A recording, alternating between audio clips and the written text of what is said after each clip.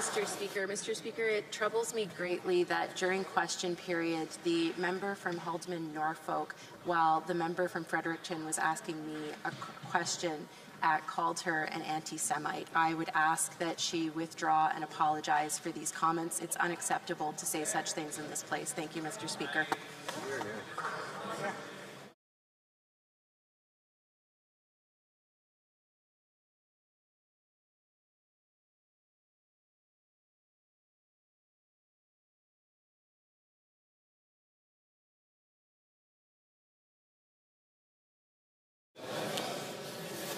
I'm afraid I wasn't aware of that, but I'll look into it and come back to the House if I see necessary. Thank you.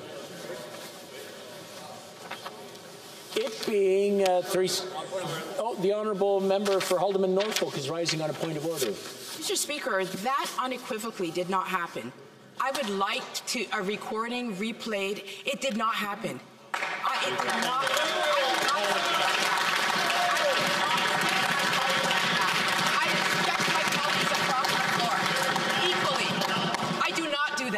That did not happen. Okay, if I can ask the members to place their questions or their comments through the chair.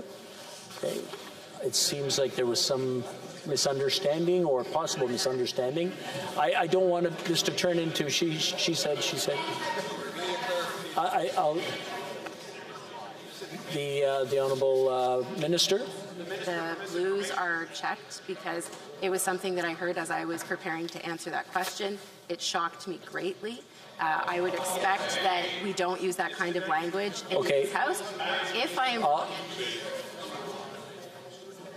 and I'm quite troubled. Okay, you know what? Sometimes what I'll do is I'll look into the answer and see if anything was recorded.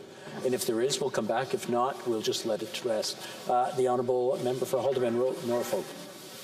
I do require an apology because if this did not happen, and I know unequivocally that it did not happen, Mr. Speaker, I require an apology.